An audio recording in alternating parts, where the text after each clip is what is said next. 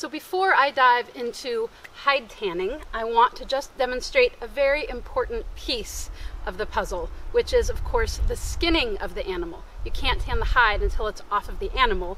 And unfortunately, so many people ruin hides with poor skinning.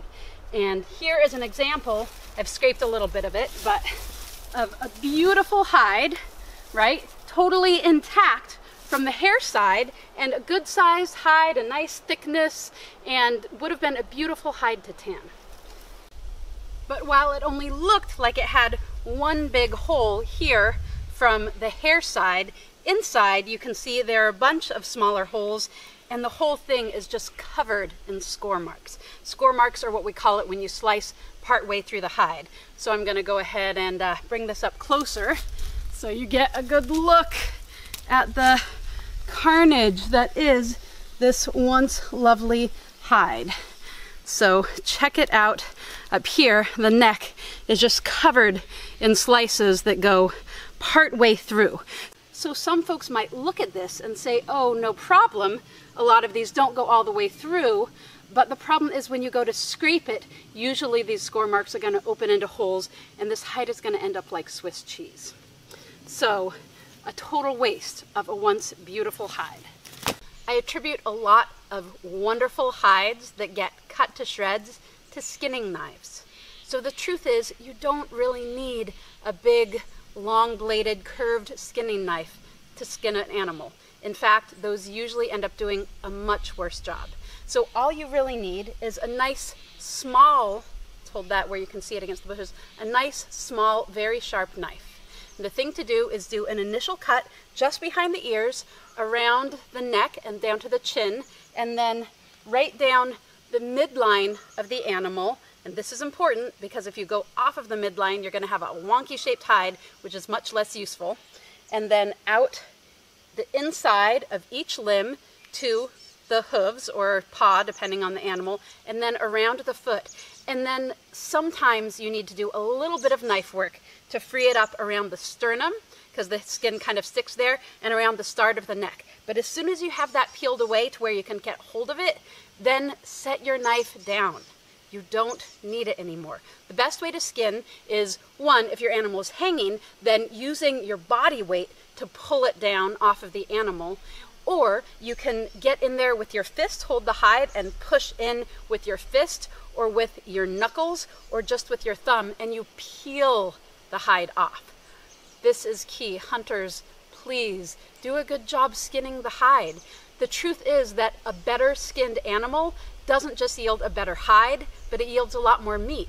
The issue with these big curved skinning knives is they get in there and they're taking really broad slices, and you can't necessarily see where they're getting with those big long curved blades.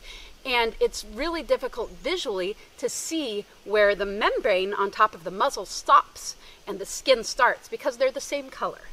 So, and the texture isn't that different. So unless you really know what you're doing, and a lot of people think they know what they're doing because they've skinned so many animals, but if you haven't tanned the hides, then often you don't know if you're actually damaging it. So yeah, it's so easy to slice into the hide or the meat, and then you have this sliced up meat that's clinging to your hide and just gets gross and has to be fleshed off. Waste of meat and waste of hide. So I like to start up by the neck so that I can get down behind the twitch muscle.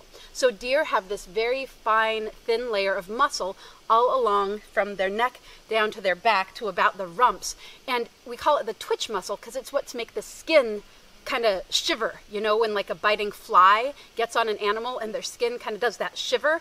That's because of this twitch muscle. So it's very fine, and it's really easy to peel the skin off and have that twitch muscle stay on the skin. And what you want is to leave it on the carcass. So if you very carefully go right around the shoulder blades and get that muscle unattached to the skin and left on the carcass, then you can peel the whole hide off with your body weight, and then it doesn't require any fleshing at all. You get a totally clean hide and a really clean animal with that twitch muscle on intact, and then that will dry and it will form a covering over your animal so that you can hang it and flies and yellow jackets can't get in there. It dries on and forms like an impenetrable skin that protects your meat. So better for everything. So in order to scrape the hide, we need to have something that's going to break down the glues between the grain, that shiny outside layer of the hide, and the dermis, which is the middle of the hide, which is what we're really after for our finished product. So the grain is held on there pretty tight, and unless we do something to get it a little bit looser, it's going to be near impossible to scrape off using the wet scrape method. So you can either soak your hide in water, in which case you're letting the bacteria do some of that work for you, or you can soak in an alkaline solution. So alkaline solutions are solutions with a high pH. So it's the opposite of acid, and that looks like using either wood ash or hydrated lime or potassium hydroxide or sodium hydroxide, which is lye. So all of those things have the action of breaking down those glues a little bit, and then the alkaline solutions also cause the hide to plump a bit, which can make it easier to see the grain. So my preference, if I have the proper timing, is to soak in a water bath and let the bacteria do the work for me. The issue with that, though, is if you have to store the hide longer than it ought to be, the rot can go too far, and it can get very stinky, and it can also potentially break down your hide through the rot process. So if I'm going to be teaching and I have to have the hides ready and they might be scraped for a while, or I need to get them prepped a little bit early and have them hold and not go too far, then I'm going to be using the bucking method, which is what we call soaking something in an alkaline solution. So the water-soaked hides are looking good, super floppy and pliable, and I'm not able to get the hair out super easily, but it is slipping. So the hair slipping out of the follicle, when one pulls on it like this, that is the indicator that we use to tell when the hide is ready to scrape. So these hides were dried for a long time as opposed to wet salted, where they retain their moisture, and when they dry, then the hair gets stuck on there a little bit more because the follicle shrinks around it. So these aren't going to slip as well as a hide that was never dried out. So I'm going to line up the hide so that the spine of the animal is running right down the middle of my beam. And my beam here is a piece of PVC pipe on top of half of a log.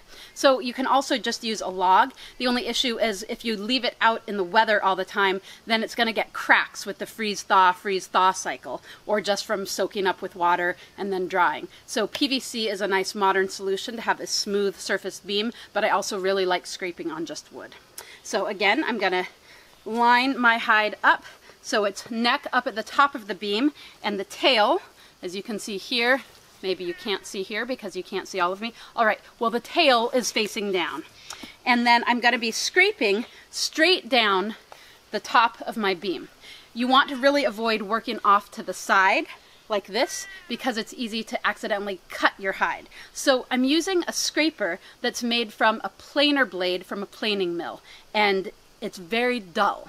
So I've dulled the heck out of this because I'm pushing the grain off of the hide. I'm not cutting or slicing the grain off. If it was sharp enough to slice, it would just cut right through the hide, and then I'd be turning my hide into ribbons. So I want it dull enough that I can press really good right across it without any risk of cutting my fingers, and then it's not going to risk cutting the hide.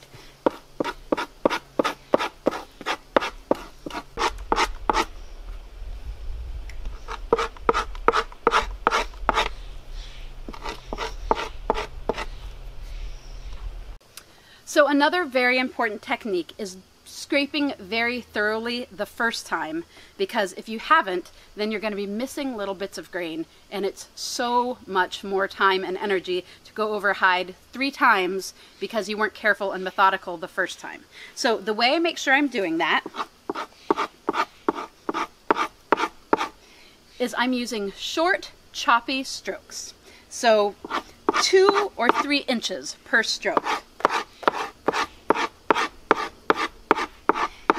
And then I'm working back and forth as I go so that every stroke is overlapping the stroke to the side of it on the sides, and then also top to bottom. So that means I'm actually going over every bit of hide several times, making sure that I've thoroughly removed all of the grain.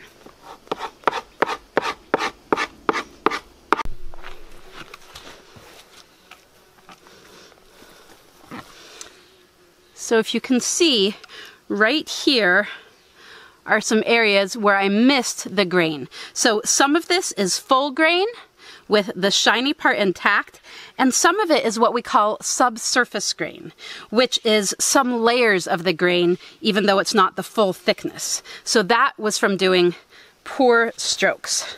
So let's clean that up.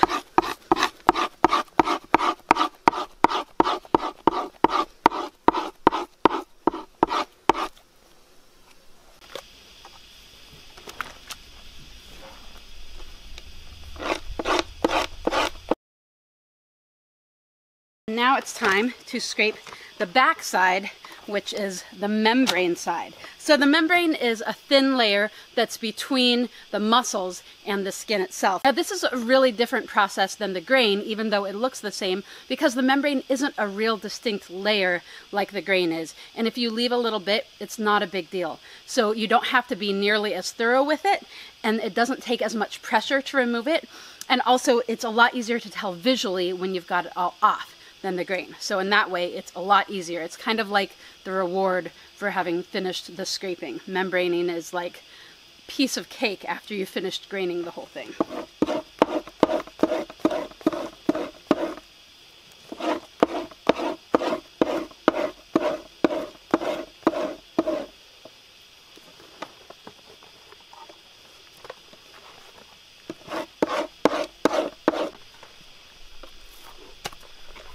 So if you can tell, there's a real distinct difference visually in where I've already scraped and where I haven't.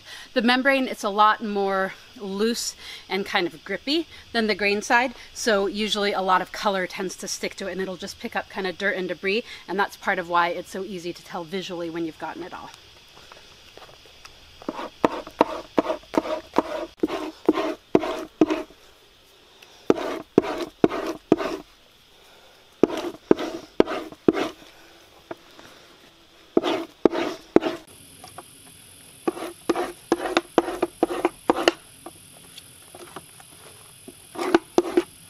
Okay, so this hide is membraned and ready to go. So now it's a really good dryness to go into the dressing. So the membraning process kind of squeegees out the hide and gets it drier. So it's pretty good. I'm actually going to let it dry out a little bit more so that it's really around the consistency of a wrung out sponge, so that it's going to absorb the dressing really well. So graining complete, membraning on the back side, the flesh side complete, and now getting the dressing prepared.